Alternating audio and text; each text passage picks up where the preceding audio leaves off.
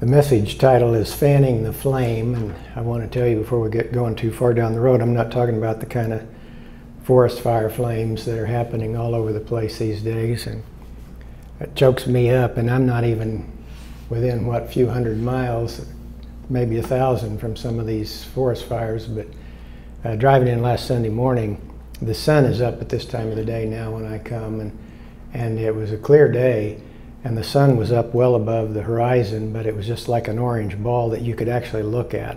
That's how thick the air was from smoke here in Springfield. And today it wasn't as bad, but it was still there. I'm not talking about that kind of flame, but I am talking about the flame of God. Matthew chapter 12, verse 14. The Pharisees went out and plotted against Jesus that they might destroy him. This is what he lived with for 3.5 years. They hated him.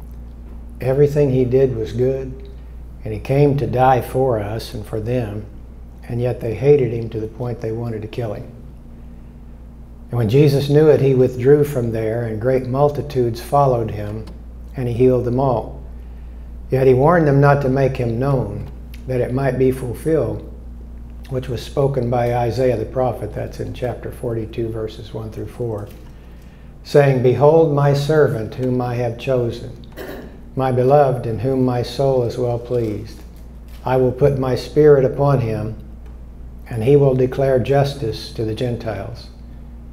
He will not quarrel nor cry out, nor will anyone hear his voice in the streets. This is, of course, Jesus, the prophecy of Jesus.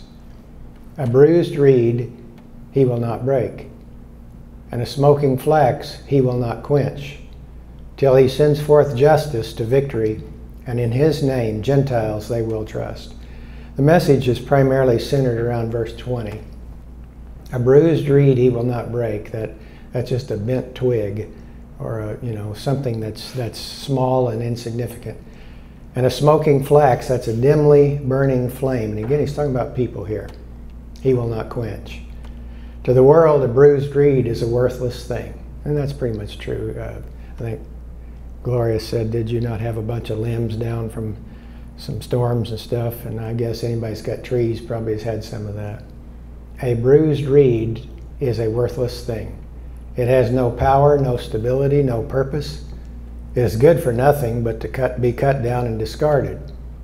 So in the world, there are many bruised people, individuals who have been wounded emotionally, spiritually, and physically. They are feeble, and to most of the world, they are dispensable. They are feeble and they are dispensable, but not to God. Isaiah's prophecy speaks of Christ's tender, compassionate care for the weak and the downtrodden. And he also cherishes the feeble flame, and he does whatever is possible to fan it into a healthy flame of life. Jesus gave us this example. We're to look for any spark of life, I'll call that faith, in another person, and fan that flame with love, with truth, with life, with encouragement. Rather than focusing on what is lacking, we must focus on the good that exists, that is the life. Now, what we're not saying is that people that don't know Jesus, you can't fan a flame that isn't there. So we have to start with a flame. But you can still love people. You can give them life. You can give them truth. But we're talking about now, when you come across a person, that there is a spark of flame of life, just a spark. And listen, through the years, I've known a lot of people that I would say are in that category. I'm not meaning it to be putting them down. I'm not trying to make them into less than humanity. I'm just saying the spark of their life is so feeble. It's just barely there. And so what I have found can be the case with some people, some Christian people that is, which is what Jesus dealt with all the time, is they would rather take that little bent twig and just throw it away. It has no value. And we're talking about people now. And I've seen Christians in the world that we're living in do that kind of thing. And then those that have a little bit of a spark of life, but just barely, you can ride them so much with legalism and with with intimidation and with manipulation that you put the flame out. Matthew 11:29 and 30, what we read last week, Jesus said, "Take my yoke upon you and learn from me." He said, "I am gentle, I'm lowly in heart, and you will find rest for your souls. My yoke is easy, my burden is light." That is Jesus. He has a gentle heart, a lowly heart, and that's what we're supposed to practice. Now, there are times in loving people that you may have to get strong with them.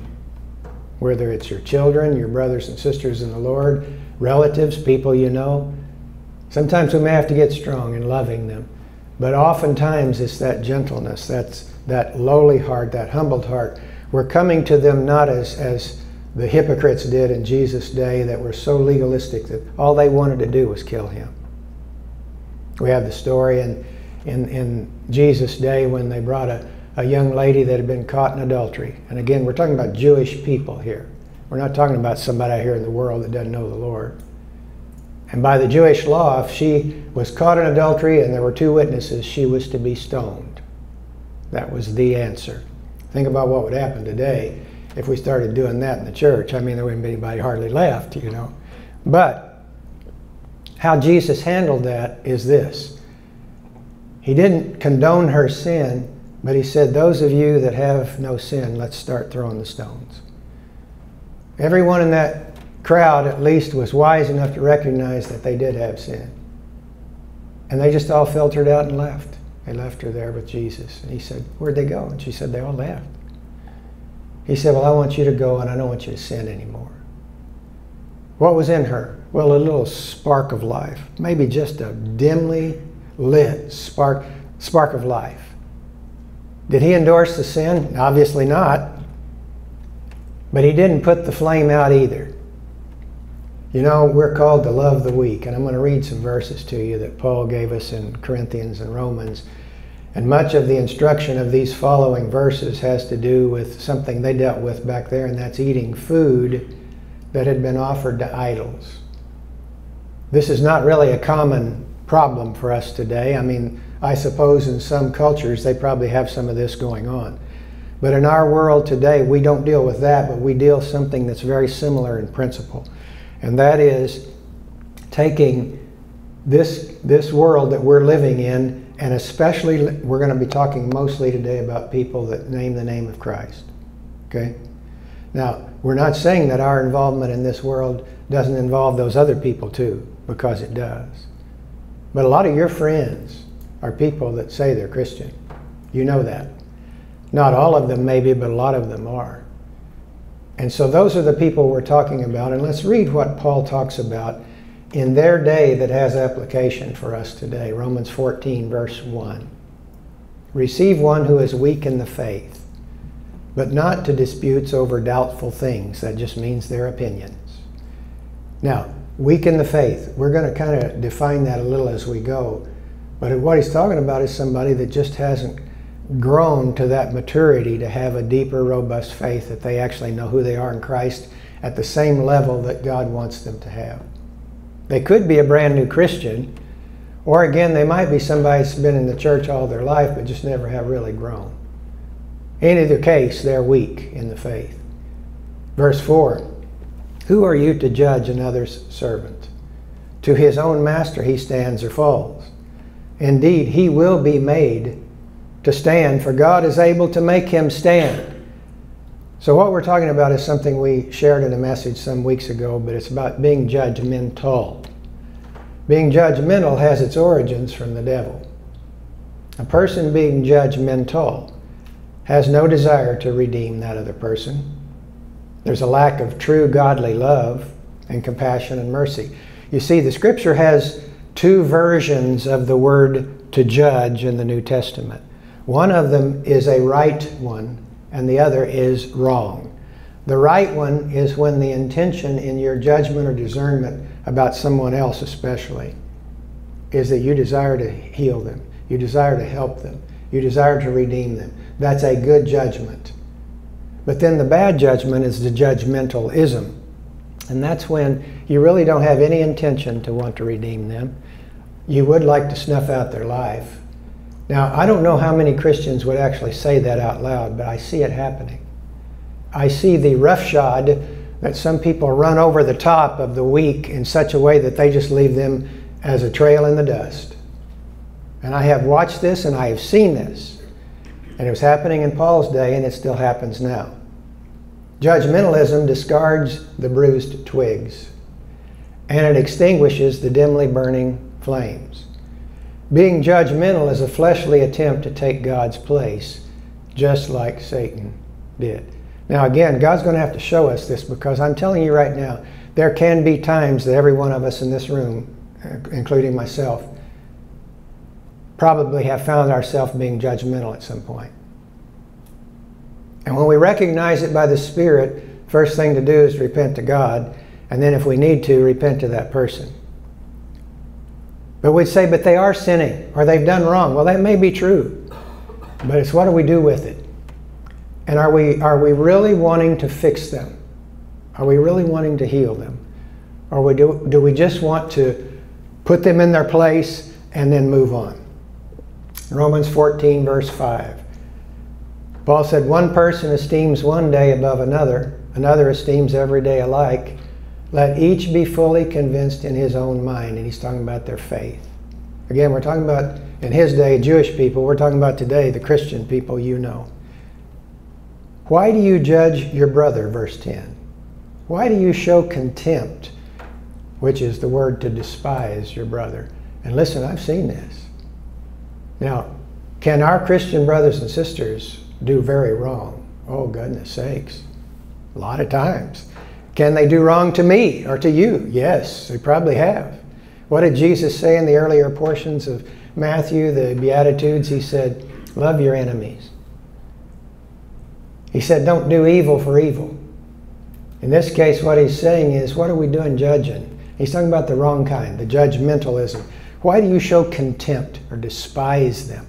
Listen, we have to be careful with this. And I say we, I'm talking about us in this room. And I think this message applies to all Christians at some point. And that is looking at what's happening with someone else's lifestyle. It could be a whole culture. It could be a whole nation. It could be just a few people. It could be one person. And we can actually be so despising what they're doing, we're showing contempt for them. Despising them. And my goodness, we've jumped to the wrong field then. We're in the devil's camp then if we're doing that kind of thing. Paul said, we shall all stand before the judgment seat of Christ. Therefore, let us not judge one another anymore, but rather resolve this, not to put a stumbling block or a cause to fall in your brother's way. Now, this is important. This is what we'll be touching on a little bit more as we go. He said, not only do I not want to snuff out their dimly burning flame or take that twig that's bent and just toss it.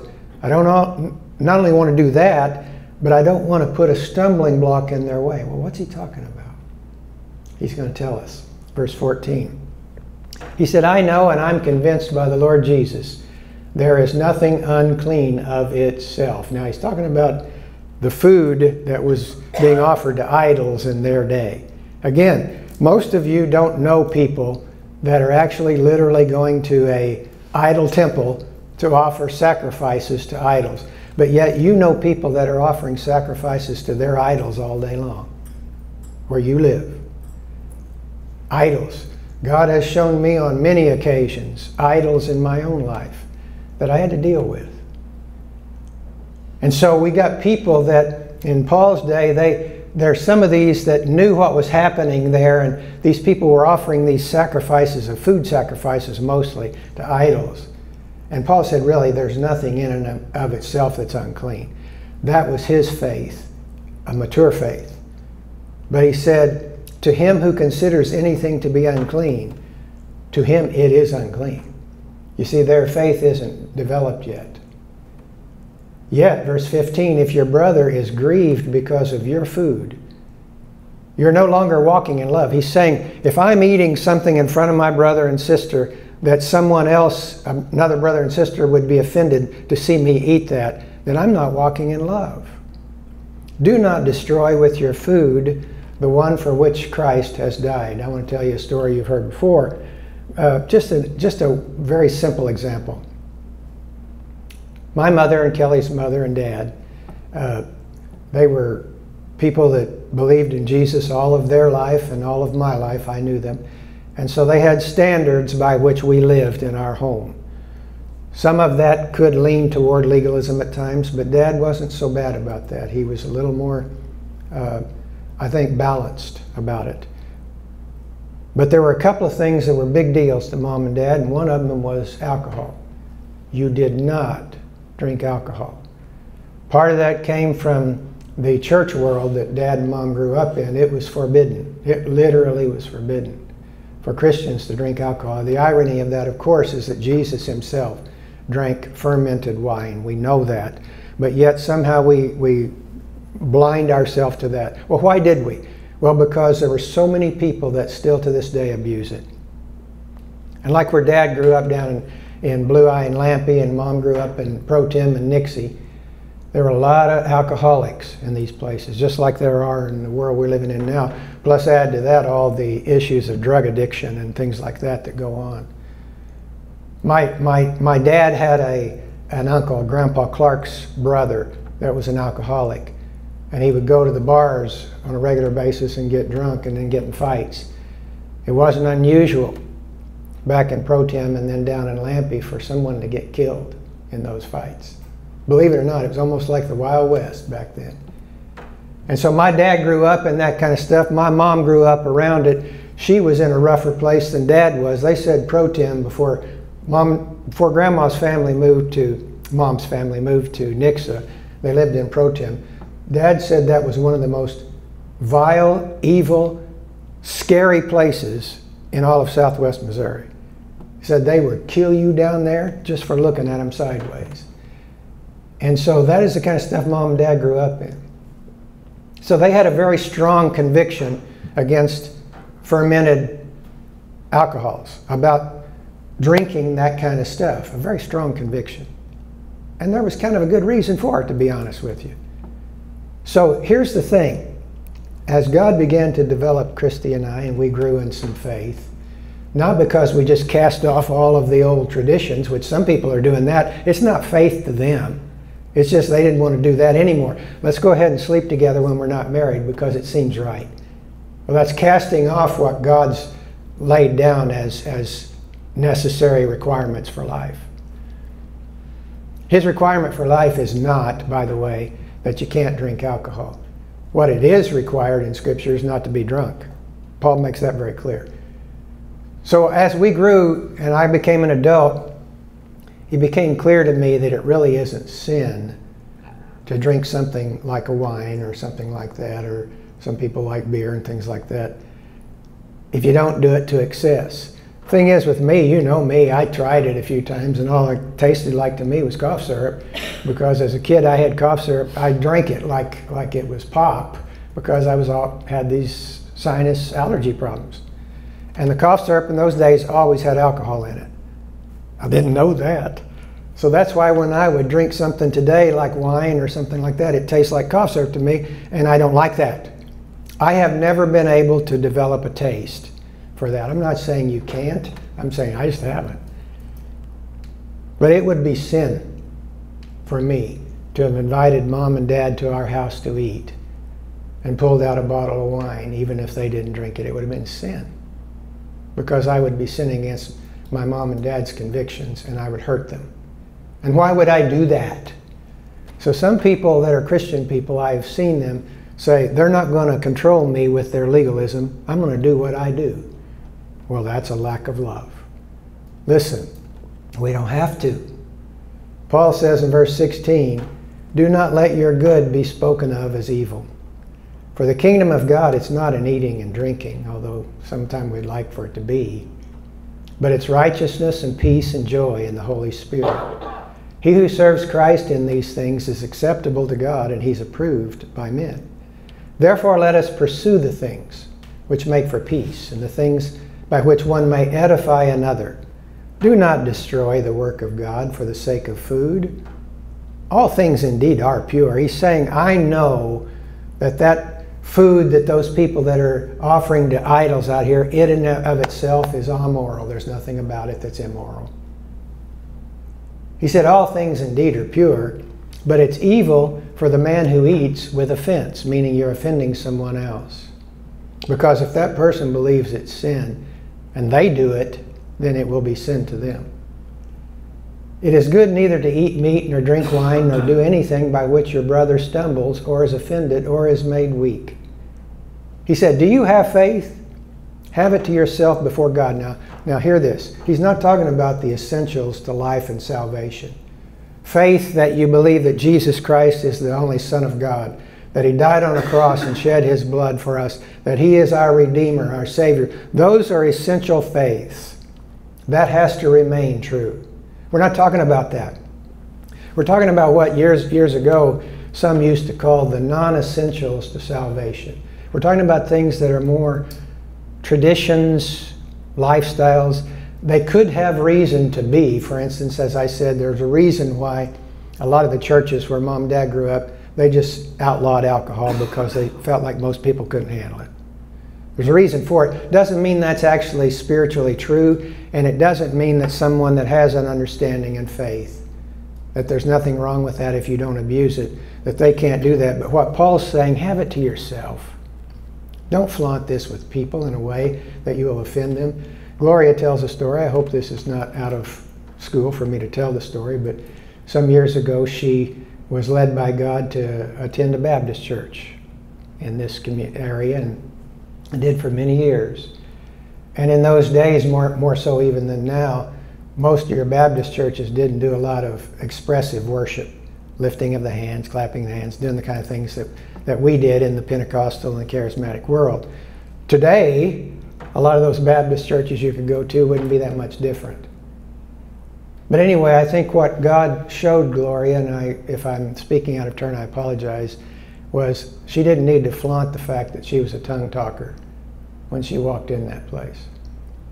Someone did figure it out after a while, didn't they? And it wasn't because she was doing it in front of them. She was not intending to flaunt what she didn't need to flaunt. She still had the faith, right? And she can practice that with the Lord and herself and in private. But why flaunt it if you're going to offend? There's so many ways that we can offend when we don't need to. But what about things like this?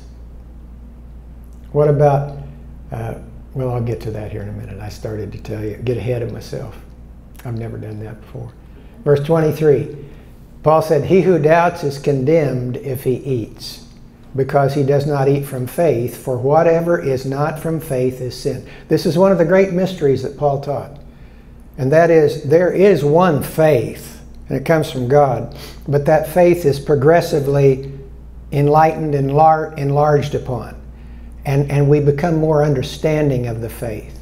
Well, how do you do that? Well, you spend time in the Word. First of all, you understand who God is in the Word. And you spend time with a person of the Holy Spirit. You spend time with the body of Christ. And over time, we start getting a better read on what the faith really is. And sometimes what we've thought was faith isn't really faith. It was just preferences. It was just maybe some legalistic traditions of people in church. Romans 15 verse 1. He said, we then who are strong ought to bear with the scruples of the weak. The scruples, that means the failings. And not to please ourselves. Let each of us please his neighbor for his good, leading to edification. For even Christ did not please himself. But as it is written, the reproaches of those who reproached you fell on me. Going over to 1 Corinthians chapter 8, verse 9, Paul follows up on more of this same theme and direction.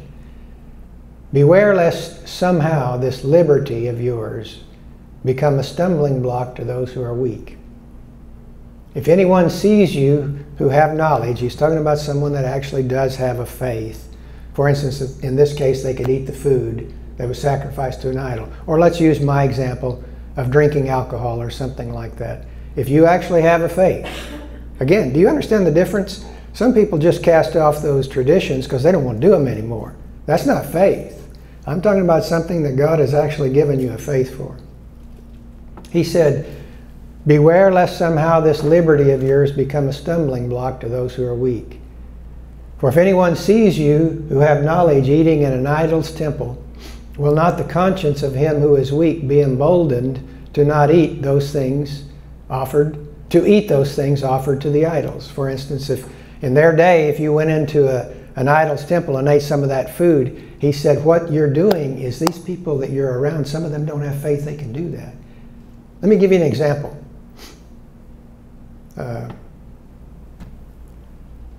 Big Whiskey is a place here in town where you can go eat a hamburger that's mighty fine as far as I'm concerned, and they've got some other things that are pretty good to eat. Big Whiskey. Probably I wouldn't have gone to a place like that with my mom and dad being aware of it. Not saying that I didn't ever go. After Mom was put in the nursing home in Republic, there was a Big Whiskey right next door, but Mom was not at a place to really understand. We go eat at restaurants. Most of us will go somewhere today that will probably serve alcohol, right? When I was a kid, you couldn't do that kind of stuff. You couldn't go to those kind of places. We weren't allowed to go to bowling alleys because they served beer there. And they smoked. That was another one. They smoked and they drank beer. Listen, maybe that was okay. Firstly, I probably have lung problems today because of all that smoke I was around when I was growing up. Grandpa Clark, he just smoked like a sieve till he quit. But you know, what Paul is talking about here is that I can do something in view of others that I know could have a problem. I need to be kind of careful about that. I need to think about what I'm doing, because am I in this just to show that I have a freedom and I can do whatever I want? Because you know, we live in the land of free and the home of the brave, and you do whatever you want here in the United States of America. And you know I'm being sarcastic, because that isn't how God thinks at all. Do we have privileges? Yes. Do we have rights in the way they're describing them? No, we don't. The only right I've got is whatever God tells me to do, and that's a privilege. But I appreciate the land I live in, and I'm grateful, and I pray for it.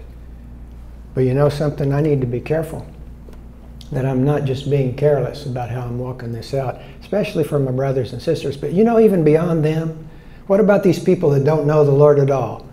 If they see me doing some things that they might think, well, look at that Christian. Look at what he's doing. We might need to think about that some. Verse 11. Because of your knowledge shall the weak brother perish for whom Christ died. And those are strong words, by the way. Verse 12. When you thus sin against your brother, now he's actually taking it a notch up. He's saying you're actually sinning against them. You wound their weak conscience, and you sin against Christ. Man, that's a double whammy. We don't want to sin against our brothers and sisters, and we don't want to sin against Christ. Therefore, if food makes my brother stumble, Paul says, I will never eat meat again, lest I make my brother stumble. Now, Paul did after that because he was in places where it wouldn't matter. Today, it's not so much eating meat unless you're going to a vegan camp, you know, or something like that. But he said, if it's going to make my brother stumble, it is not worth it. 1 Corinthians 9, verse 19. Though I am free from all men, I have made myself a servant to all, that I might win the more. Now this sounds like double talk as we read, but listen to it carefully. To the Jews I became as a Jew, that I might win Jews. To those who are under the law, as under the law, that I might win those who are under the law.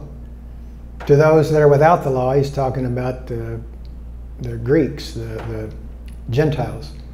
As without law, though not being without law toward God, he said, I'm still under the law of Christ, but he said I was fitting in, that I might win those who are without the law. To the weak I became as weak, that I might win the weak. I become all things to all men, that I might by all means save some. Now what is he talking about? We have to learn how to plug in with people in order to help them. Obviously, Paul is not implying that we compromise our convictions or enter into their sin. For instance, I want to plug in with my friend who's going to go get drunk tonight, so I'll go get drunk with him. That's not what he's saying.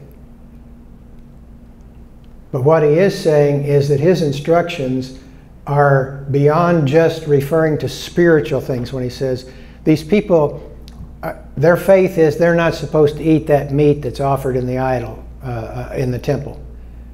Or in my case, and again keep using this example, for someone that might be offended if I drink alcohol. It's not just about the spiritual implications, it sometimes just comes down to our preferences. Are we willing to go out of our way with our preferences to fit in with somebody else to help them? For instance, things like food, clothes, entertainment, sports, music. Can we fit in with somebody that is a Chiefs fan? I'm seeing a lot of shaking of heads. See, the message was timely. Can we like somebody that dislikes potato chips? And my answer would be, how could they do that? How can you not like what I like? You know, that's how we are. Well, what am I talking about? I'm talking about now how you fit with people. And this is more than just with Christian people now. This is with everybody. You've been around a lot of folks in your life by now, haven't you? We've had a lot of relationships by now. Well, what was my motive in this relationship with this person? And I'm talking about even though you might be working with them or neighbors with them, what is my motive? Is it that I would really like to help them in life? Or is it that I just want my way, and if we don't jee-haw, as they used to say, then we can go our separate ways and that's fine? Because you see, I need to find that I need to go out of my way to help people, because for the most part, they won't go out of their way to help me. But I'm going to do what Jesus said. I'm going to go out of my way to try to help them. When I was in the world of sales, which I did that for quite a while, and as a pastor, some would say I'm still in it, but I pray that I'm not doing it like that. In the world of sales, I was taught you need to plug in with them if you want to have any success with them. And the good salesmen that I have known, and there's some that are not good at what they do, but the good ones, what they do is they learn how to draw people out. They get them talking. You see, if I'm the salesman and I'm doing all the talking, I will probably not have success with them. People love to hear their own voice. And I know that sounds condescending, but it is true. But what is happening when I'm asking them questions? I'm drawing them out. Do I care enough to really want to hear what they say? That would be a big deal. If I'm just doing it to make a sale, then that's not what we're talking about today. But when I am drawing somebody out, I'm doing what they're probably not going to do with me. I'm asking them questions about them. And you know, that's easy for them to answer, right? Even the hard things at some point will typically start coming. And you're drawing them out, and what are you doing? You're opening their heart up, right? The doors and the gates to their heart, they're opening. And you're giving opportunity for them to share their heart with you. And in doing so, what I will find most of the time is they will begin to trust you. And as I've told you many, many times when I was in the world of sales, especially when I was in outside sales, they called it, radio sales, I would go into a business and I would talk to an owner or a manager about doing advertising sales with me. And what I would do is I would always start just trying to get to know that individual and then know something about their business, because if I didn't, I'm not going to do a good job of helping them. And what I would find is after a time, sometimes just almost the first time I met them, and other times a little later, we're in this office, the door is closed usually, and what's happening is at some point they start sharing their life with me, their heart, and oftentimes troubling things like with their children or something that's going on in their life. And they start just really what I would call spilling their guts.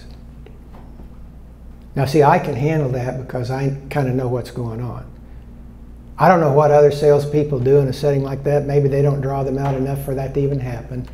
Secondly, I'm believing that most often the reason they feel comfortable to do that with me is that Jesus is inside of me. They may not know that, but that's why they're doing it. And I had it many times that they would do that, and then they would stop and they would lean back in their chair and they would say, I can't believe I told you that. Some of them would say, I've never told anybody that before. Here I am, a guy trying to sell them advertising, and they're telling me all that. Why are they doing that? It's because I'm endeavoring, I believe, with the right kind of heart to open them, to draw them out. So as a pastor, this is what I've done forever. I've had people bring people in to see me for the first time. Well, that's sometimes challenging, right? You don't know anything about them. They don't know anything about you. What do? Well, you start asking questions. You're plugging in. We're plugging in where they're at. And you know something? It's surprising to me. I find very few, if any, people I've ever known that once you start asking the right kind of questions, that they'll start talking. They will start talking. 1 Corinthians 10, verse 28. If anyone says to you, this was offered to idols, then don't eat it. Meaning that's something that will concern them. For the sake of the one who told you, and for conscience sake. The earth is the Lord's in all its fullness. Give no offense either to the Jews or to the Greeks or to the church of God. Just as I also please all men in all things. This is a powerful verse. Not seeking my own profit, but the profit of many, that they may be saved. Jesus said it this way in John 15:13. He said, greater love has no one than this, than to lay your life down for your friends. How do you do that? You do that by the way I'm talking today. By caring. By loving them enough to be there, to help them if they need help, to draw out their heart, to be there for them. And he said, I'm not seeking my own profit, Paul said. I'm seeking their profit. And this is where we start separating the men from the boys, as they say in the church world. The adults from the children. The adults are the ones that go out of their way to give of themselves to someone else for their profit. Galatians 6, verse 1, lifting one another's burdens.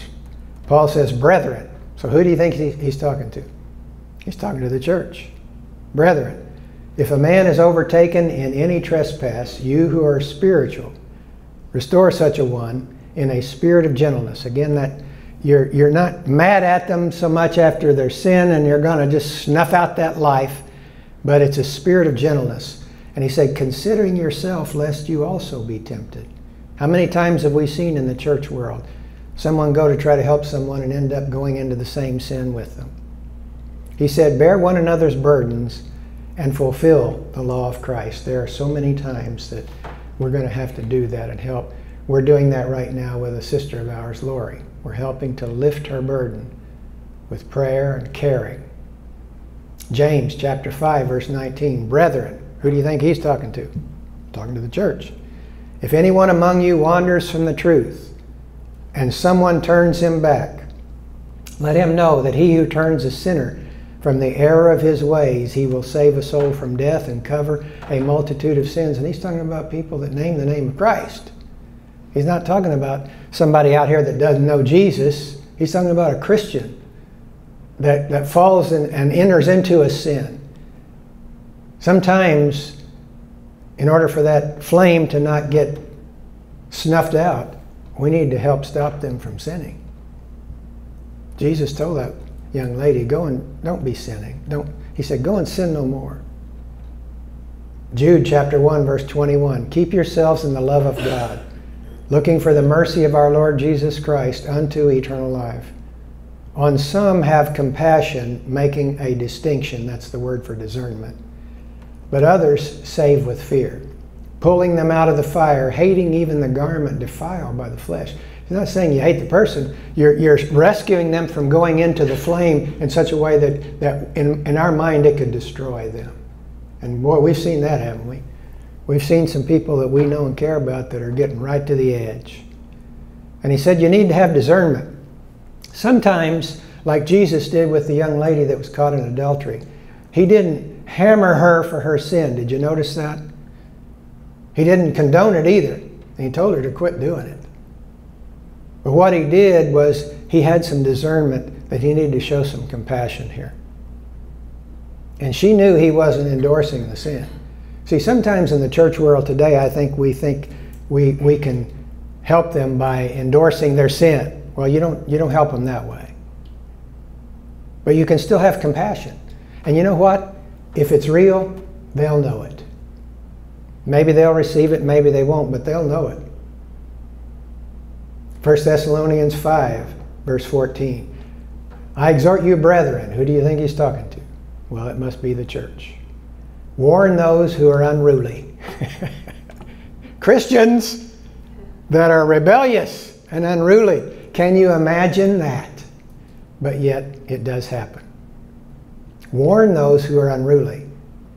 Comfort the faint-hearted. You know, the ones that are the bent twigs, the ones that just have just a spark of life. Uphold the weak and be patient with all. Well, you know these words, but let's read it again, because love never fails. What are we doing if we're keeping that flame from burning out and snuffed out, and that twig, we're just tossing it because we don't see any reason for it anymore? 1 Corinthians 13, verse 4. Love suffers long. That means we go a long way with people. That's a lot of patience is what it is. Love is kind. Love does not envy. It does not parade itself. It is not puffed up. Love does not behave rudely. Does not seek its own. It is not provoked. It thinks no evil. Does not rejoice in iniquity. That means when you've seen your brother or sister sin, you're not rejoicing because of that. But it rejoices in the truth. It bears all things. It believes all things, meaning it's believing in God in this person. It hopes all things. It endures all things. Love never fails. How do you keep from snuffing out a spark of life in a brother or sister? You love them with God's love. How do you keep from discarding them even if you didn't mean to? You know, it's really easy in this world we live in today to just leave some people in your dust. That can happen at Cox. It can happen at come to be DirecTV shortly. That can happen at the Assemblies of God headquarters. It could happen at Evangel University. It can happen wherever we go. You know, we can leave somebody in the dust and don't even know we did it. We just trample them down. We're just busy doing what we do and may not even be thinking about them, and that's really the problem anyway. Ephesians 4:32, be kind to one another, Paul says. Why did he say that so much? Well, because he was seeing a lot of cases where they weren't. Be kind to one another, tender-hearted, forgiving one another, even as God in Christ forgave you. Philippians 1:9 has become one of my favorite verses. You know I have several of those. He said, this I pray, that your love may abound still more and more. Notice, he wants your love to abound, and he wants it to be more and more, and this is how it's to happen. In knowledge and all discernment. That's how we love people, with the knowledge of God and discernment. You know, I don't want to love someone wrong. I want to love them with the knowledge of Jesus, and I want to do it with some discernment. Because like he said, there's times you may have to get kind of strong with somebody. That's still love, isn't it? If you tell them the truth in the world you live in and I live in today, some would call that hate speech. But it doesn't have to be. It can be, but it doesn't have to be. It can be love. It's loving them more and more, and it's abounding in love by knowledge. Well, where do we get that? We get it from the Lord. We continue to meditate in the Word and spend time with the Holy Spirit and with the body of Christ. And in that, what's happening? We're getting more and more knowledge. What Paul said is these weak people don't have the right kind of knowledge for the faith. It's not that they are right about what they're believing, but it's that that's just where they are. But he wants you to have, and me to have, a love that's abounding in knowledge, the knowledge of God, and in all discernment. I love that word, by the way. Hebrews chapter 10, verse 24. Let us consider one another in order to stir up love and good works. Again, you're going after doing that. We're pursuing people to stir up the love. It's not saying, well, I'm waiting for them to come to me. Well, in times that might be what God has you do. But there are going to be many times he's going to say, I need you to go to them. And I want you to stir up the love. Well, they haven't been very nice to me. Or they might have even said some bad things about me. Or they haven't even paid attention to me. That might be the greatest of all evils. They just disregard me. And we go to them and he said, I want you to stir up. Stir it up. Stir up love and good works in them. You know, I will tell you this to be true. I've seen this. We tend to be more like those that we hang around. We tend to be more like them. Scripture talks about the right kind of folks to hang around. Now, I talked about this a message a while back, that we need to have discernment who to hang around and how to do it, because we don't want to be hanging around people that are not Christian and let them draw us into their life. But also, if you're never around them, how are you ever going to have any influence in their life? So it's the Spirit of Christ working in us with His Word that makes us capable. And so He said, I want you to consider these folks. That's where things really start with love, is actually considering them. It has been said we would worry a lot less about what people think about us if we realized how seldom they do. And that is true.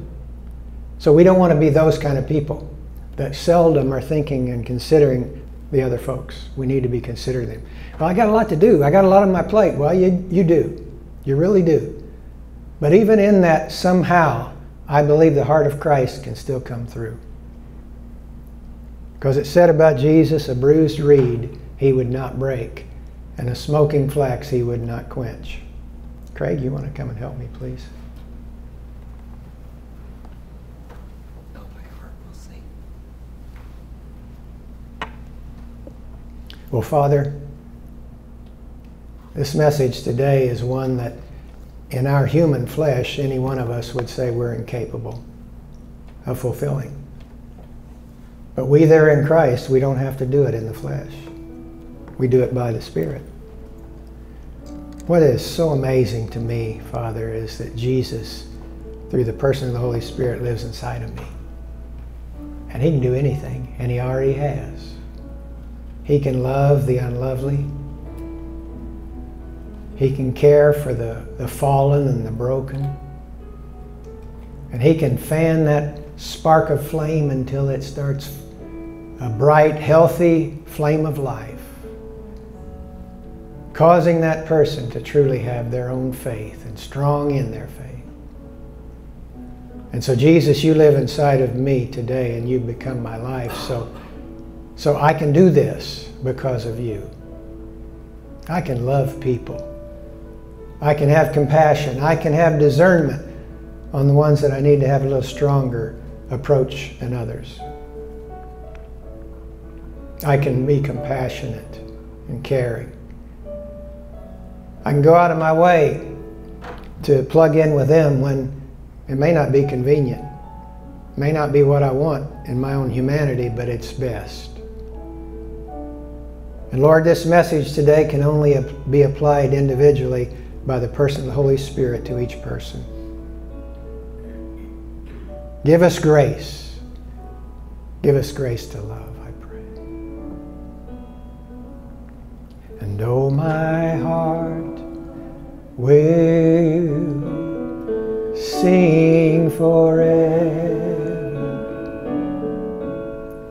how the Savior died for me,